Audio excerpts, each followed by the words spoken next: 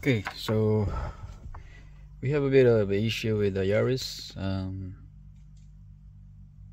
Apparently it's not charging, so let's start it. So it starts fine, but the battery is not charging, as you can see. So we have a charging issue. So at this point we're gonna go check the alternator, the wiring, so maybe it's just contaminated. So let's go and check that out. So for the Yaris, the alternator is very easy to access. It's all here in front of you. So what I'm gonna do, just open this, see how corrosive the connector are. So I'm gonna take this out, clean it, and even this plug over here. And quick tip, if you work on the alternator starter, it's very good idea to remove the negative battery, because you don't want to get shorted over here, because this is live, right? So just to be safe, remove your negative battery. So as you can see, there's a lot of corrosion going on here, right? Definitely need some cleanup, especially this plug over here. Get some sandpaper or anything like that to clean it up. Alright, so we managed to clean a little bit, and even the plug here.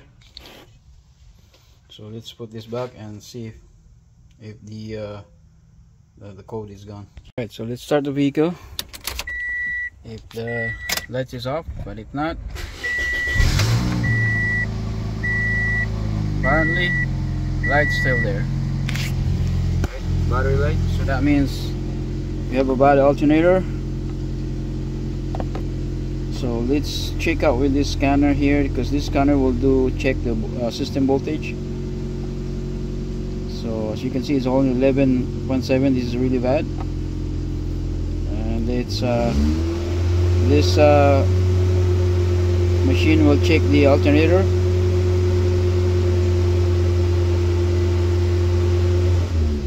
And there you go, it's red, so that means it's a bad alternator. So we have no choice but to replace it with a new one. Okay, so this is very simple alternator replacement. So let's do it.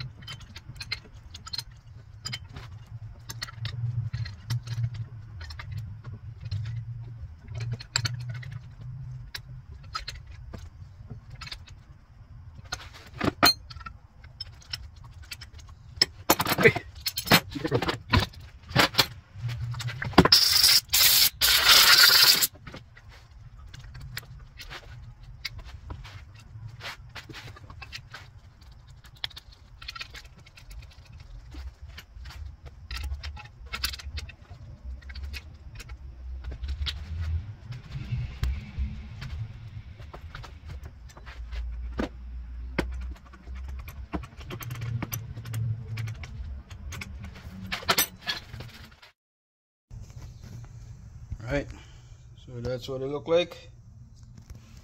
New built. So let's start the car. Okay, here we are. So let's start the vehicle.